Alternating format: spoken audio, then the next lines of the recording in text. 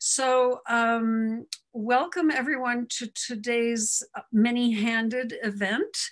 Valerie McGuire is presenting her book, so that's very exciting, and you know that because you saw the title and that's why you're here. So the event is hosted by the Institute of European Studies at UC Berkeley. It's actually, within that is something called the Program for the Study of Italy. So that's who invited her, and then the IES is our larger container. So we're very pleased, the IES is pleased, the Program for the Study of Italy is pleased because we have a singularly high number of visitors for this talk. So we're extra pleased with that. So I'll explain the format quickly because we don't have much time. We'll be done at 1 o'clock.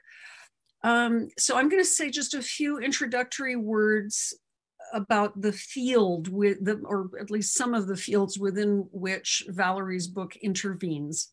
And then Valerie will present, she has a few images and she's going to speak in some broad strokes about the project. This has been a long project and it has a lot of different kinds of materials, so she'll have to simplify to some degree. And then very excitingly, as a respondent discussant, we have Professor Christine Filiu from the History Department at the University of California at Berkeley. So I have worked on Italian colonialism for a long time, and that's one vantage point on this work. But Christine's work is as an Ottomanist, and therefore in the same region, but typically with other kinds of materials. So this is a really exciting kind of sandwich of how to think about this project. So let me just say my few introductory things. So many of you know this. I'm sorry for those for whom this is a repetition, but the study of Italian colonialism in the modern sort of post-unification era, including the fascist era, but it began long before actually, has its own difficulties as a field. It is, I always hasten to say, Italian colonialism was not just like French colonialism, and it was not just like British colonialism, which is were some of the things that sort of colored the scholarship as it was when I started working on it as a grad student. So I'm still quite attached to defining Italian empire, Italian colonialisms in their own right, even though the Italians themselves tended, and I'm sure Valerie will mention this, tended to define their colonial projects themselves in relation to and in contrast with what the French had done or were doing and what the British had done or were doing. So we have this difficulty in finding a little nook for how Italy went about having colonies.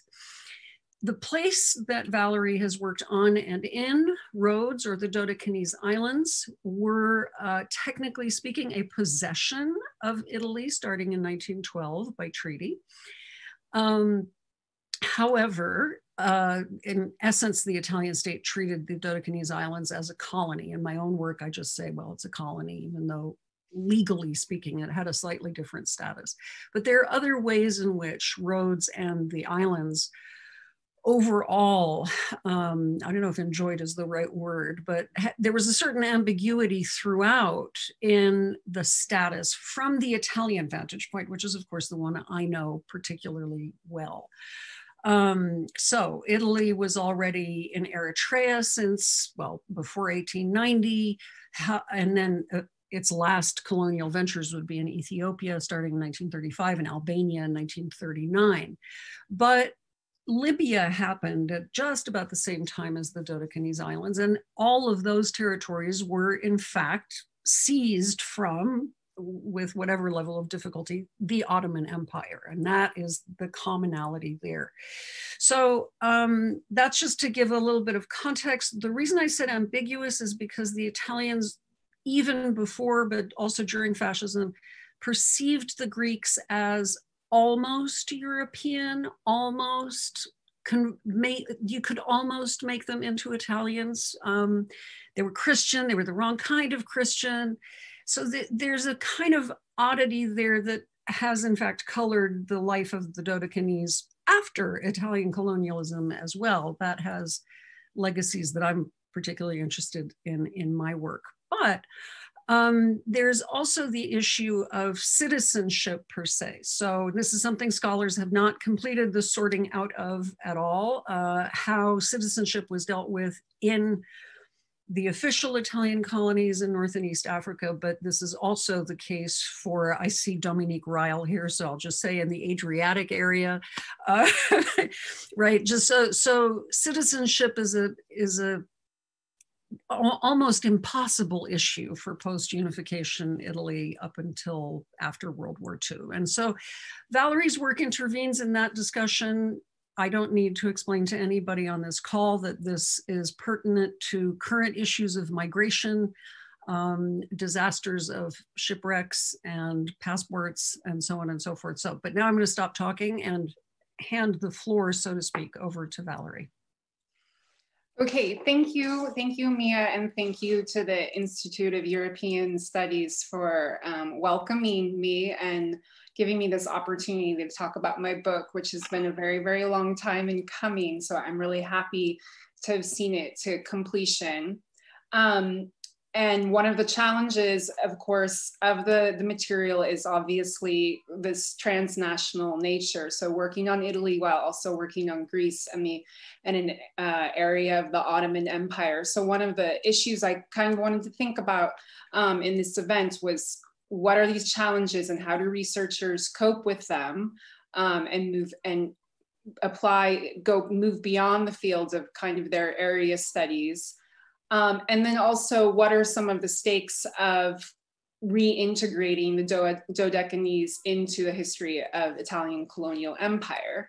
So just to give a kind of brief look at what I'm going to try and share today, I'm going to pull up, I think, share screen. I'm having a little bit of,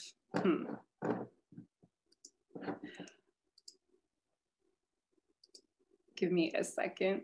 So while I do that, I think I have some sort of weird setting on my computer. So what I want to say, first of all, is where are the Dodecanese Islands? If you're unfamiliar with them, they sit right between Turkey and Europe. They're very much on Europe's most southeastern periphery. So they're at the border of modern day Greece and modern day Turkey. And better known places are Cyprus and Crete. We can say, so when I started this project, as Mia said, I was part of this kind of new discovery of Italian colonial empire, or rediscovery, which has been going on for a very long time, but there's still so much resistance to thinking about Italy as having had a significant colonial empire. It's obviously kind of considered much less than the ones in France and Britain. And unlike Libya and East Africa, which have been areas that have been widely investigated, the Dodecanese are kind of left outside of this history. There's no sort of Angelo del Boca or Richard Pankhurst, if you're familiar with the fields of the Dodecanese.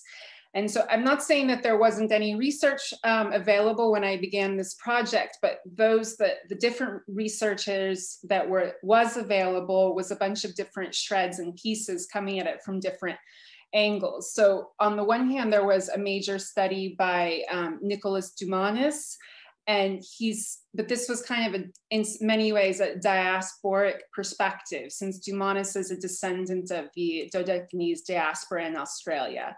And some of the research was kind of what you might call top down, and it was focused on how the Dodecanese played into Italy's wider foreign policy during during fascism and the Second World War. And then there were a few kind of Greek language historiographies. But most of these kind of cleave to the notion of Italocratia, or Italian occupation, and they really brought into the idea that it was part of Greece's World War II history.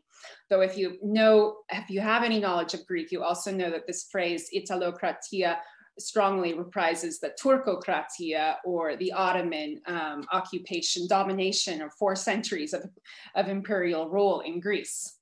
So And alongside a lot of these different pieces of research, there was also what Edward Said would call meta-geographies to reckon with. So a bunch of different labels where we could situate the Dodecanese. So the islands could be considered part of the Balkans. At the turn of the century, they are a territory of the Ottoman Empire that still seems to be inside Europe, as Mia was alluding to before. But on the other hand, the islands are so close to Turkey that they're also viewed as potentially part of the Orient. And interestingly, indeed, when Italy is able to initially occupy the islands in 1912, because their Triple Alliance partners at the time, Austria, Hungary, and Germany, agree that the Dodecanese are so far to the east that they can be considered part of Asia and not Europe. So not necessarily part of the Balkans. And so they allow Italy to occupy the islands to relinquish Libya. So thirdly, the islands are linked then to this idea of the Eastern Mediterranean, or what was known in that time as the Near East or Levant. And that kind of conjures up these associations of a cosmopolitan, multicultural world, that's not governed yet kind of by the regime of the nation state. You don't have sort of these proliferation of homogenous genius nation states, and you still have this pluralistic system that involves Greeks, Turks, and Jews, as well as European elites.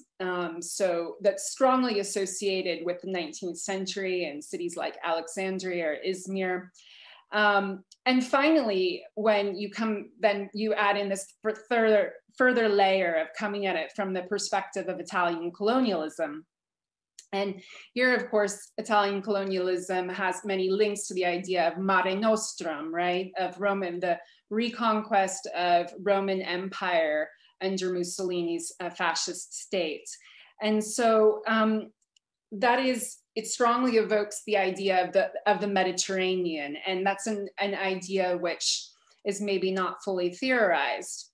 And so my point of all of this is to say is that as I tried to work through different metageographies and decide which space I was working on, was I working on a Greek or an Ottoman, Middle Eastern, Mediterranean, Italian colonial space, it became more and more clear to me that what I was going to have to work on was the kind of very issue of metageographies. And how these are imperial, but also reinterpreted and revisited by colonized people. So it's not just a label that's applied from the imperial state, but also one that then has an afterlife in its reappropriation. So kind of within this kind of story, I can also tell another one about how this went from being a piece of research, written as a dissertation for my discipline in Italian studies, and then became something which tried to open itself out to a larger debate about kind of colonialism and postcolonial critique in European imperial studies. So when I wrote it as a dissertation, my main research question was one that was, well, what does studying Italy's imperial project in the Aegean tell us about Italian colonialism in Africa? So with this framing, I was already able to make some suggestions that are what in many ways a departure from how the Dodecanese had been understood. And this is what Mia was talking about a few minutes ago. So by thinking about the Dodecanese in relation to African colonialism, I've already made the claim, which is essentially something that's stating the obvious, that the Dodecanese were one of Italy's colonies. And this might seem sort of not very interesting, but the longer that I do this, the more I think this is a really important point. And the reason that the Dodecanese hadn't been included in Italy's colonial history, it was entirely tautological, meaning that the Dodecanese were placed under the Ministry of Foreign Affairs rather than the Ministry of Colonies. It was their categories. But in the book then, as I developed the project, I'm more able to think about this and to show how Italian rule in the Aegean was closely linked to colonialism in Libya, but also other parts of the Mediterranean where there were Italian diasporic communities. So places such as Tunisia and Egypt, and how this whole project was in dialogue with these other spaces of kind of pseudo-colonialism, places that that were imperial experiences, even if not called colonies as such. So it really kind of opens up kind of how we think about empire. And of course, then another thing, and I'm sorry, because I don't know what's wrong with I have funny settings on my computer here, so I can't do my slides. But I also thought about how some of the projects were in the Dodecanese look very similar to types of projects that were happening in fascist Italy in the peninsula at the same time. So to give, you know, and I'm not the only researcher to think about this, of course, but to give an example how it was similar to what Italy was doing in its borderlands in the Trentino Alto Adige, or in the Agropontino, the area between Campania and Rome, where Mussolini had this project to kind of recreate a rural space, return to tradition, drain the swamps, the Bonifica, which is so famous. And so in many ways, the Dodecanese kind of, in a way, they prove something which we already know to be true, which is that empire and nation, especially in this time period, they were two sides of the same ideological coin. And a lot of scholars, of course, have been saying this for a long time, that there's many links between the concept of the nation state and the project of empire in Europe. And of course, in fascist Italy in particular, this relationship between the colonies as laboratories for modernity, and then that relationship to an increasingly racist regime at home is well known. So I think what made this interesting is that why then have the Dodecanese been left out of this discussion? Why is it that they had kind of this status as special, as sui generis, that they were unlike Italy, unlike Africa, rather than the opposite, which was like what happened in Italy and like what happened in Africa? So this was one of the ways in which I started to open it up. And I think I should add here too that when I started the project, the Dodecanese was strongly linked to what we call myths of Italiani brava gente, the idea of Italians as good people. And the islands, of course, are highly evocative of this idea of, you know, Italians preferred to make love, not war. They played the mandolin, etc. All kinds of stereotypes of the Mediterranean that are also linked to this idea of una faccia or una razza, one face, one race, and Italians and Greeks as part of some kind of Mediterranean brotherhood. So we have all kinds of stereotypes and no real rich understanding of what the project actually looked like. And so what I really started to think about coming away from this project is how the absence of the Dodecanese, in fact, speaks to kind of a lot of entrenchment in categories of the ways that we do think about Italian culture, and how kind of the notions of Mediterranean as a metageography might still be influencing the ways in which Italy perceives its own colonial past. So just to be more clear about that, the reason that the Italian state viewed the islands as not one of their African colonies is also that it was not Black, right? That these are hierarchies of race which push back, which are, you know, embedded in these categories. And by not looking at them, we're kind of perpetuating them. And at the same time, there was a lot of pushback over any suggestion that the islands could be kind of a province or a provincial extension of Italy, as the population was far too Levantine. So in many ways, the failure to include the Dodecanese as part of the colonial past marks the way in which there's still resistance to thinking about Italy as having had an imperial state. And I think somewhat ironically, Italy has been able to acknowledge its relationship to empire in the guise of the questione meridionale and in the southern question, and in the idea that they can accept the idea that the unification of Italy was an imperial project of the North over the South, but that strangely the insights of Antonio Gramsci, which have been really useful for subaltern studies and have kind of founded this whole field of postcolonialism, haven't really been applied to the same degree to Italy's own colonial past. So that kind of brings me to what I think is kind of another intervention of my book, which is what is the status of the Mediterranean in Italian culture and in the direction of the field of Italian colonial and post-colonial studies. So in the past 20 years, there's been so much new and really great research coming out of the field, and also in relation to the idea of post-colonial identities and the migration crisis in the Mediterranean.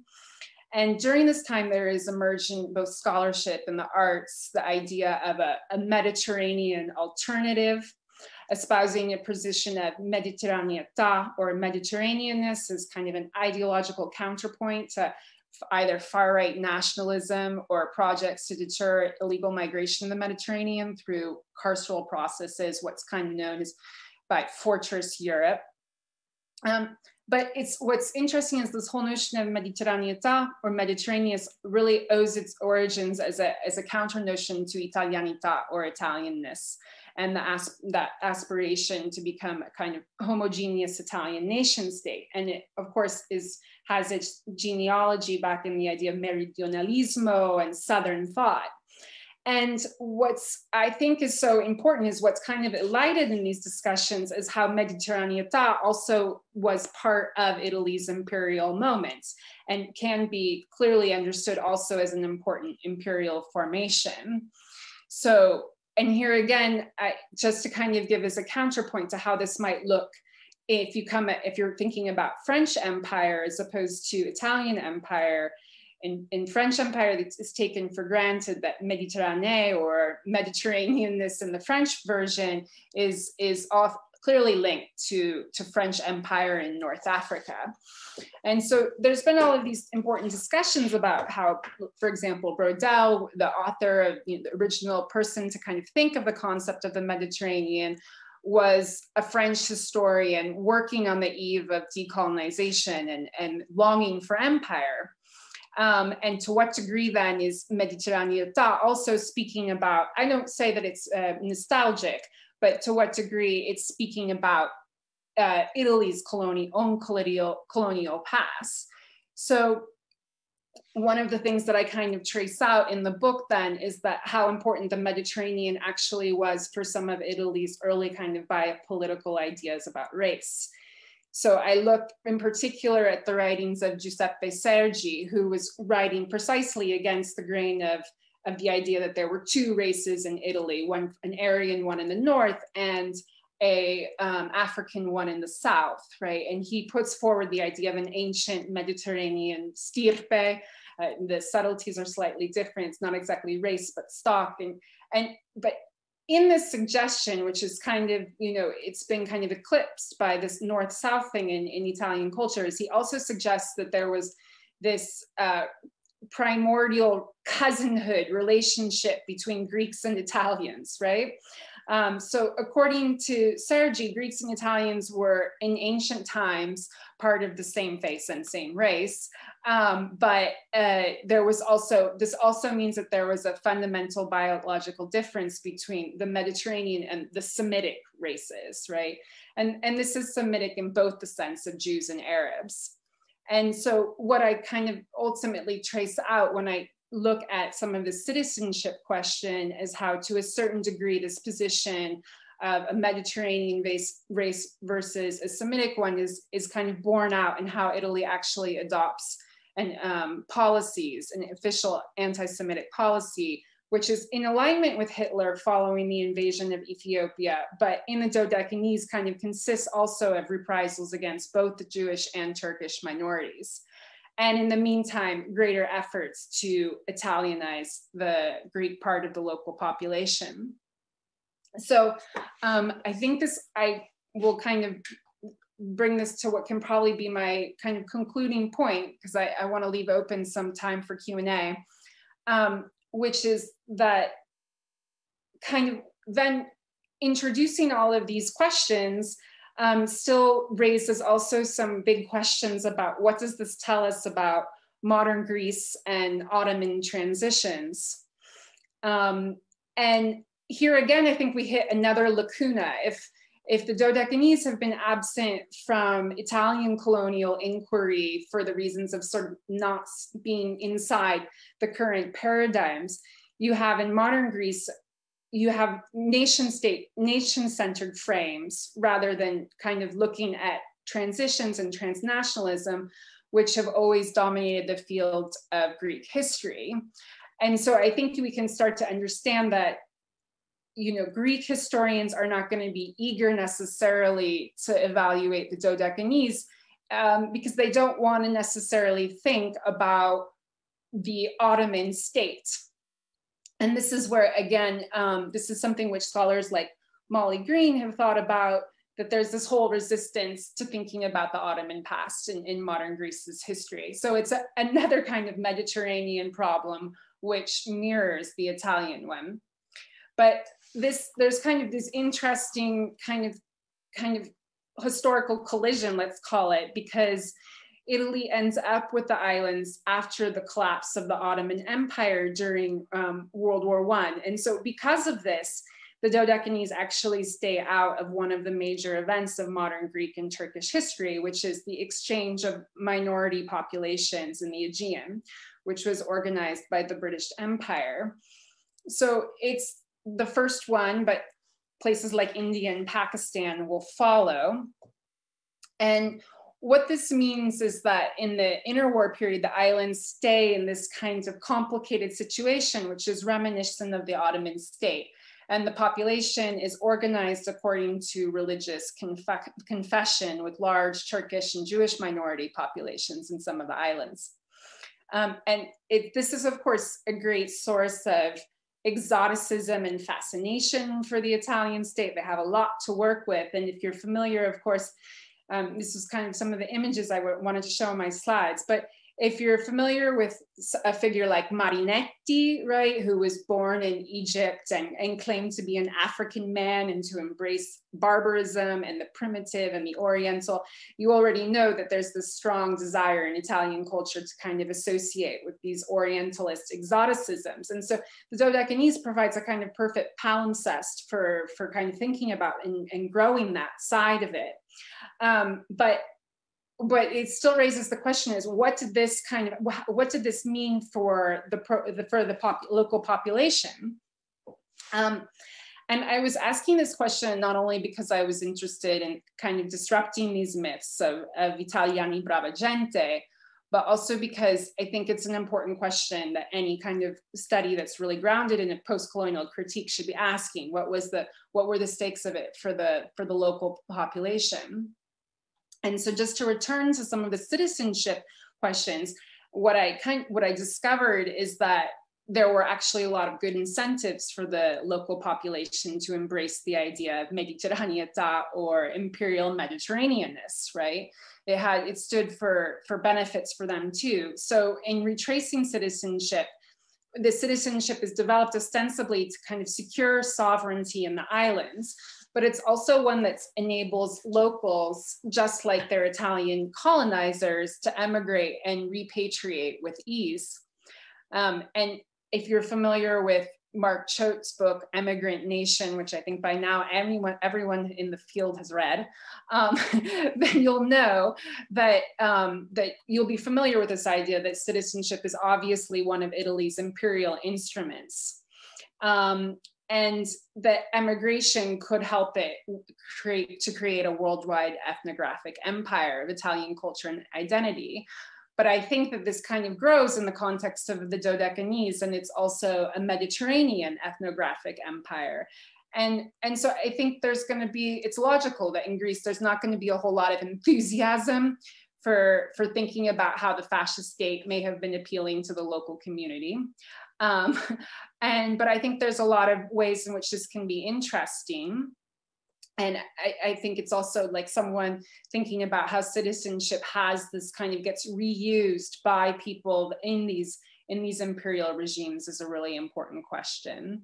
And I think that there was a lot of incentives. For example, just to name one, this was a time when there were bans on migrants from Southeastern Europe in the US. So how does having Italian citizenship kind of, in a world that's closing its borders, Italy, which wants to expand its borders in an imperial way, it offers something to the local population.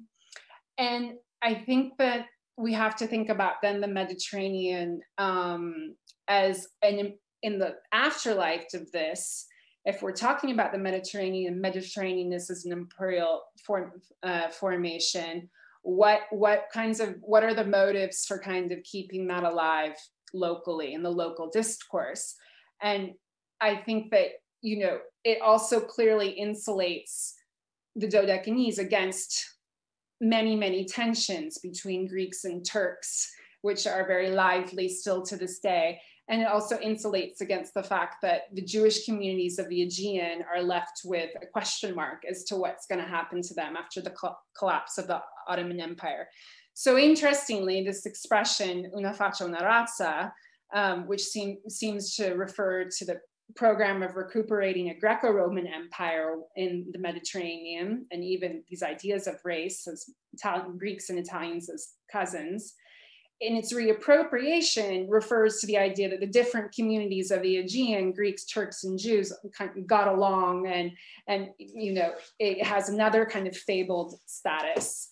But I can say more about this issue of Ottoman transitions and mediterraneità in the Aegean in the Q&A.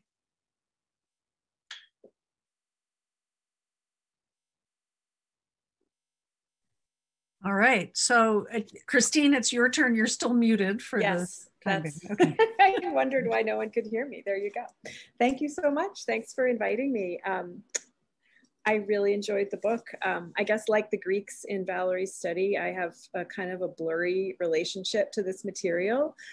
It's both familiar and very foreign to me. And that's one reason why I found the book so interesting to think with, not just about Ottoman history, but about modern Greek and modern Turkish history, and obviously the transition to those. For me, it's really a fresh look at a geography that I thought I knew pretty well after a few decades of studying it. And not because I'm reluctant to look at Greece's Ottoman past, but because of this peculiar presence, this peculiar Italian presence in and relationship to the Eastern Mediterranean, which like the Italians are just kind of always there. It's a funny, I could describe it like maybe as ethereal or kind of subtle but ever present. It's often kind of comical in my experience, because I had studied Samos quite a bit earlier on when I was writing my dissertation, and there's like all this lore. Samos was an autonomous polity in the 19th century until 1912. And I think it was the late 19th or early 20th century. There was a project to build one contiguous road all around the island. And it was apparently an Italian engineer that came and did it.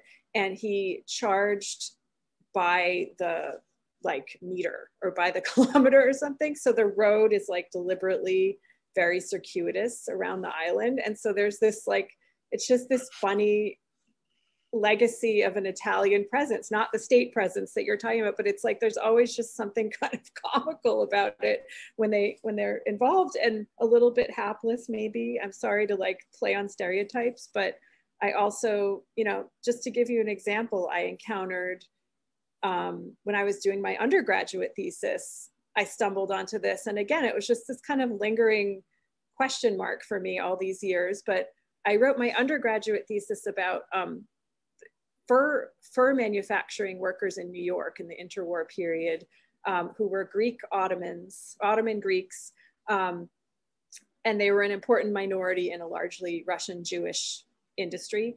And this was all fine. They had their own little separate Greek local, and nobody bothered them until the 1965 Civil Rights Act. And then there had to be a trial about whether they could continue to have a separate Greek local or not. And so I actually dug up my thesis because it's such a, they questioned this, one of the leaders of the Greek local, who happened to be from the Dodecanese. This is in 1965.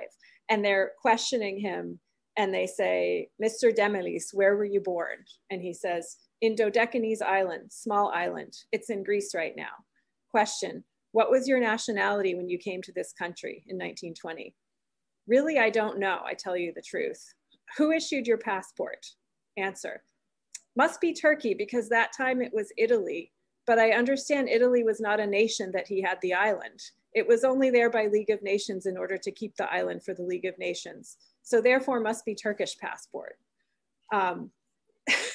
So this also, it's this like lingering question of like, well, what happened? Was it Italian? Why were the Italians there? So this, I found this book super illuminating, because it was like this oh, there is a whole history there.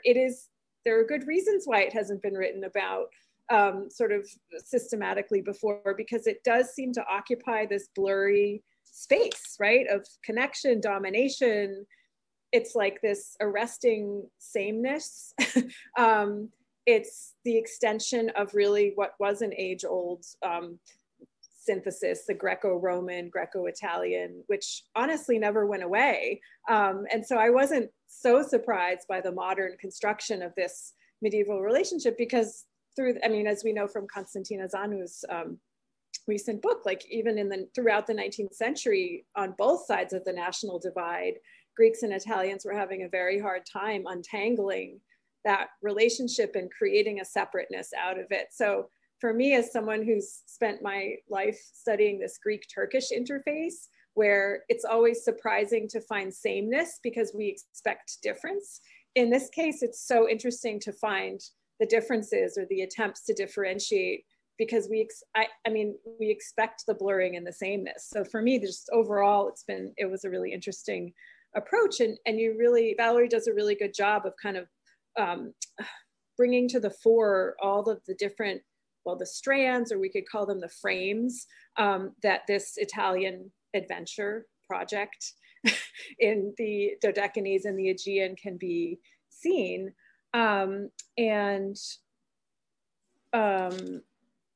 I guess I have questions. What came to mind a lot was, obviously we could see Italy alongside the great power colonial states in the context of the Eastern question, which it never comes into play really when we read about it in the Ottoman, in the context of the Ottoman Empire and the Eastern question. It's this kind of silent partner that then springs into action in, 1919 or 1920, right? When they do even occupy the southern. I'd love if you could tell us a little bit about that actually in the Q&As, like what happened there? It was a couple years, right? The Italians were down in Antalya. Where does that fit into this whole story of the Dodecanese? Is it an extension of it? Is it like just a separate episode?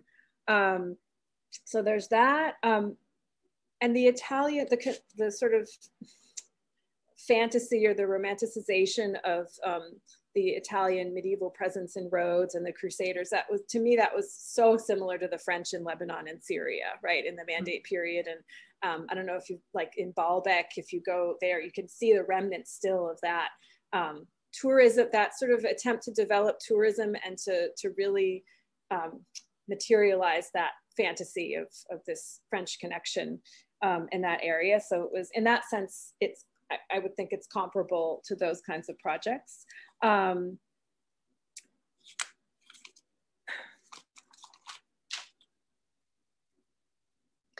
If you want, I can go ahead and answer the first question about Antalya. Can I just ask one more? Because yes. I think it's all part of the same bundle. Okay.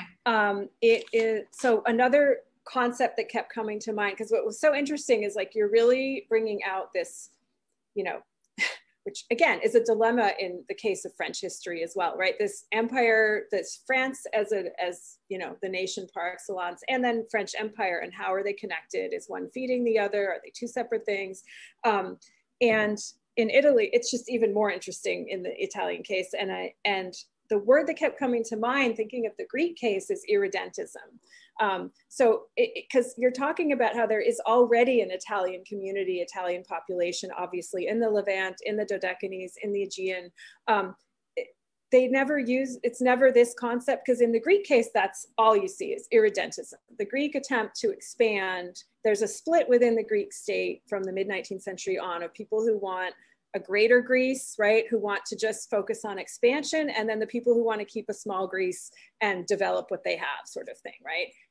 This also brings me to the question about the liberals versus I think you're calling them the extreme or radical nationalists turned fascists, right? And so to what extent is that split happening within Italy about what this project is and whether it should be happening at all? So in Greece, this irredentism thing, it's all about cloaking what is really a colonial aspiration as the expansion of the natural redemption of these populations, right, that are under Turkish rule. Of course, the concept of irredentism does not take into account at all how one is going to deal with the others in those territories once one gets those territories, right? So what the Turks, the Jews, like, there's no place for them in an irredentist vision because it's all about redeeming the nation, right? So it seems like Italy is actually a little bit ahead of the game there, where they have some space for governing some kind of cosmopolitan population, even though the justification has somewhat to do with the fact that Italians are already there, and with the historical presence, they're also allowing for the fact that others also inhabit that space and can continue to inhabit it. So I just wondered, what the potential is to exploring this kind of compare and contrast with the way Greece. Okay, so I'm going to jump in quickly just to say thank you, Christine. My God, you just raised up, like a semester's worth of stuff, because the analogies, the cognates of irredentism and Levantinism, and these are all very powerful ideas that are in circulation. And anyway, I'm not taking over. I'm actually stepping in at this moment to say, so this is the bad, painful news, is we don't have that much time left. So Valerie, if you'll accept my telling you what to do, why don't you spend a few moments as quickly, it's awful to ask you to be so brief in response to Christine, and then we actually have a few questions in the chat. So when we get to that, then I'll just read them out loud so that everyone will hear what they are. So you go. So to answer your first question about Antalya, that absolutely is something which is linked to the Dodecanese, because Italy is able to participate in the kind of Greco-Turkish war precisely because it already has an army in the Dodecanese. So they can sort of they dispatch part of their navy from Rhodes, and then they participate in this Greco-Turkish war. And of course, it's actually something which there's a little bit of research about, not enough. And what there is, it looks really bad for the Italians. It looks like that they basically say that they're going to, support the Greeks in their irredentist cause, but in fact, they make kind of all kinds of secret agreements with the French and the British, and they really help along the Turkish become victorious in that war. So it really speaks to the fact that for whatever reason, this kind of chapter in the post-World War I moment in Italy hasn't been included. So there's all kinds of discussions about how obviously D'Annunzio in Fiume is, this is something that's the beginning of, I've heard of it. Which Dominique has written about very well, right? But it's interesting to place, there's a parallel moment of also going into to Turkey at the same time. So there's multiple attempts to kind of bring the territories which were promised to Italy for its participation in the World War I on the side of the French and the British, the Dodecanese and Asia Minor is one of is territories in these regions. A sphere of influence in the East is what it feels that it's entitled to because of its contribution to the war. I mean, it's interesting to think about the relationship to irredentism, because it is kind of in this way, of course, thought about as potentially another war of the unification, with the unifications in 1860, but some of the battle generals that lead this, are the ones that they fought in the wars of the unification, right? And this is going to be their last hurrah at the efforts to kind of grow the Italian nation state. And I think where the difference comes in between kind of the liberals and the idea of growing the Italian nation state to incorporate these Italian communities that are living in the Levant, of which there are many, and there's all kinds of, they want to heavily rely on the idea of,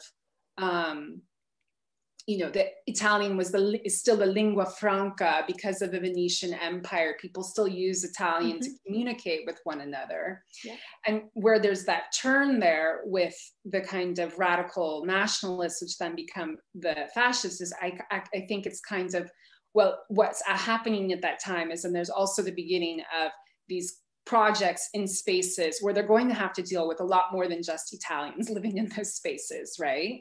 They're going to have to deal with nomads, Berbers, Turks, and Greek Orthodox who do not, they kind of greet them as liberators, but then they are pretty far from Italians, right? So I think it contributes to that more right-wing turn.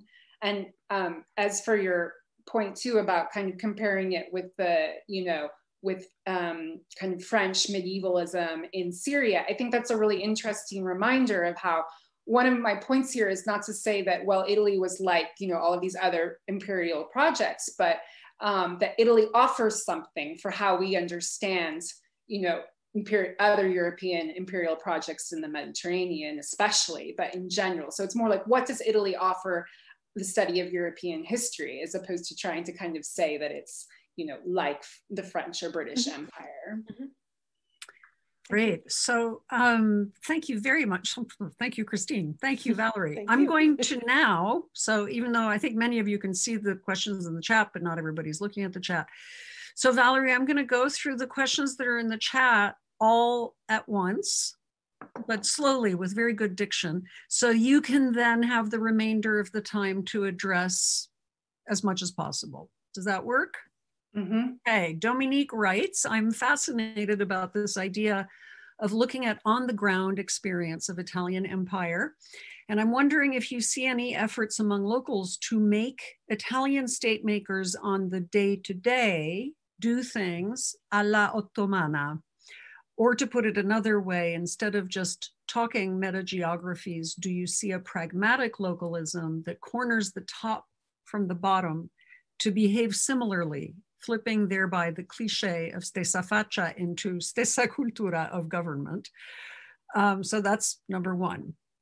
Brenda Rosado, hi Brenda, says, I just have a comment. The questions that you raised with your work ought to be raised when it comes to the colonialism of the classics. It goes back to the myth or quote unquote legitimization of the Roman Empire through Virgil's Aeneid, the so-called prophecy that justifies Romanization. There is an urgency to rethink how to teach the classics in relationship to what has continued to happen. And thank you so much for the event. Donna Di Giuseppe, hi Donna. Do you think this ethereal Italian presence, to use Christine's word, in the Eastern Mediterranean stems from the ancient Roman architecture, for example, of Ephesus, or even the legend of Marco Polo as a connector, or the power allure of the ancient Romans? Thanks. Yes, the power allure is so true. Angelo Matteo, hello. Very interesting talk. Could you please expand? So this is thinking archivally. I got the Angelo Matteo question here. Could you please expand on why the Dodecanese were controlled by the Foreign Office rather than a Ministry of the Colonies? Was it a matter of racial makeup, of challenges of settlement in the Dodecanese as opposed to Libya, or of strategic importance vis-a-vis British Cyprus? And then Selena, hello, says Vanda Wilcox has a book coming out on Italian Empire in World War I going up to 1923, which is really good to know, and no question. And then Daphne Lapa says, my question is, how far back in time, this is a mystery to me as well, does this idea of una faccia una razza between Italians and Greeks go? So if you're in Rhodes, Greek, if you ask, Greek people will say, oh, we always una faccia una razza, but then the question is, when did this become such an instrumental expression? Daphne adds, I was always connecting it to World War II, but if I understand correctly, it predates it, question mark. And those are the questions. Okay, thank you. I think I'll just go in order here. So it's really interesting question, how far you can take kind of this from below approach. It's obviously a really challenging dimension to work in, because if you're working with archival documents, it's very hard to kind of recuperate what were the actors. And I mean, I was still able, since I did this as my dissertation, I was still in the position a while ago to do some interviews. I don't think some oral histories. I don't think anyone is left at this point. But so you know, and it's an interesting idea of, you know, could they kind of press sort of the Ottoman onto Italian governance? And I think obviously there is kind of this way in which Italy has to adapt its state building to the kind of old Ottoman system. So to give some concrete examples of where this comes into play, you know, they have to legitimize legally things that they don't have in practice in Italy, like divorce, right? It's well known that divorce doesn't come until much later in Italy, but because kind of Greek Orthodox and you know, and Muslim, all of the religions there allow divorce, it has to kind of adapt and be able to work under these conditions. So there's a lot of way in which I think that yes, governance is obviously adapting to what's happening there. And I think your question is a good one, is to what degree is also, I think what you're asking is to what degree then is kind of some of these cliches and admission of the fact that their state policy, you know, wasn't successful as they, you know, the state building, this empire, Roman Empire building was a bit of a facade, and that they were always trying to they always had to negotiate with on the ground realities. And I do try and write about in my book, kind of give an everyday life approach. So what were the ways in which kind of the local population was also always sort of reinventing and working around the Italian state's kind of attempts to change their identity and change their systems, right? And I think that's a way actually in which we can kind of get at some of these positive memories of the Italian state, because what's happening there is it's very similar to what happened in Italy, which is that people kind of remember their anti-fascism, their small acts of anti-fascism, and that kind of has turned into the legend of, well, we were all anti-fascists, right? Because the fascist state was so grandiose in its goals, right? It was obvious that we could find a way to kind of subvert those goals. So I think that's a really interesting way in which too that we can think about kind of this is another case of that type of colonial memory, or memory of fascism rather, but in this setting. So thank you for that question. I could go on and on about everyday life. So yes, and also I enjoy thinking about this problem of, I mean, obviously the Roman Empire here, this kind of relates to Daphne's last question, is how far back does this idea go? And I mean, it does seem that it's obviously part of Virgil's narrative, right? And to what degree, you know, the Roman Empire is obviously the inheritor of Greek culture when it founds founds the Roman Republic and then goes to being an empire. So I don't know if the expression "one face, one race" existed in antiquity, but I certainly did find in relation to that it does predate World War II. I did have oral informants that said, sure, I kind of remember people saying una faccia, una razza, but we didn't take it seriously. We certainly didn't think about that we didn't take it lightly. We definitely didn't say that when we were talking about a member of our community marrying Italian, right? That there was still a lot of apprehension around kind of these relations, and that the stereotype was something which I suppose worked in that dimension of trying to chip away at kind of the claims, the rhetorical claims of the Italian, of the fascist state.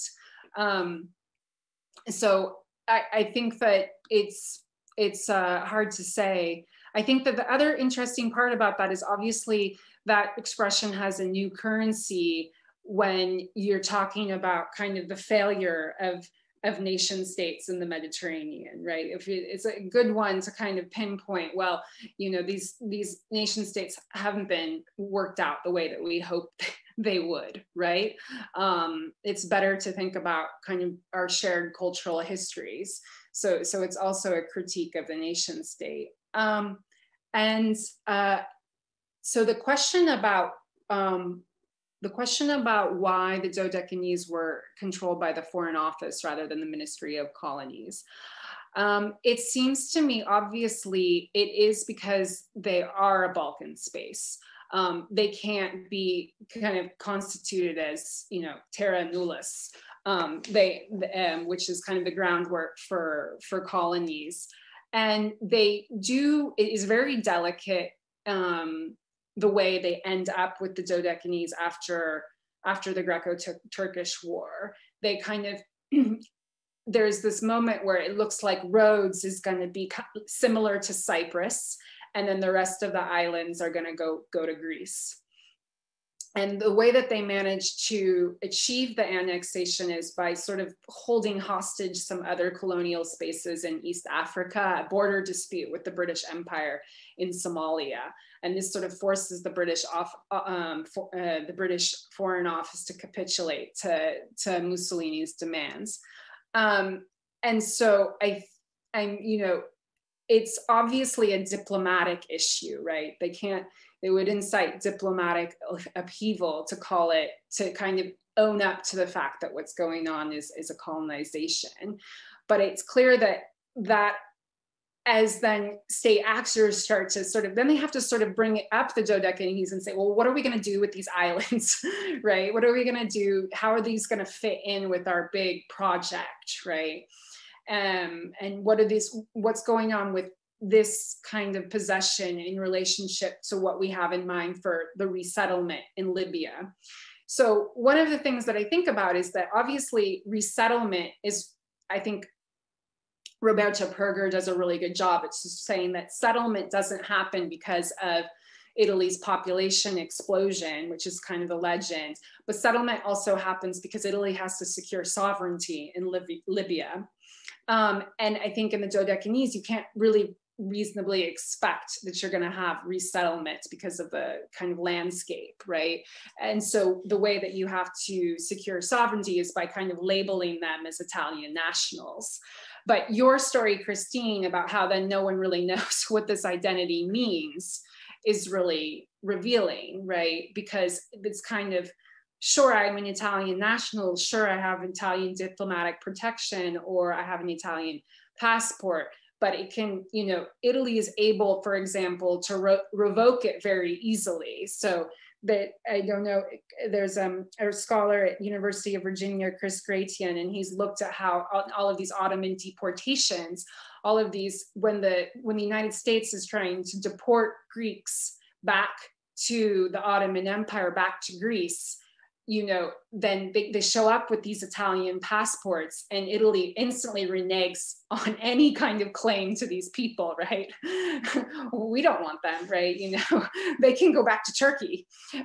So it is like a very, it is just there as a kind of placeholder, I think, or a kind of way to secure sovereignty and a way to imagine that the project is actually doing more than it is.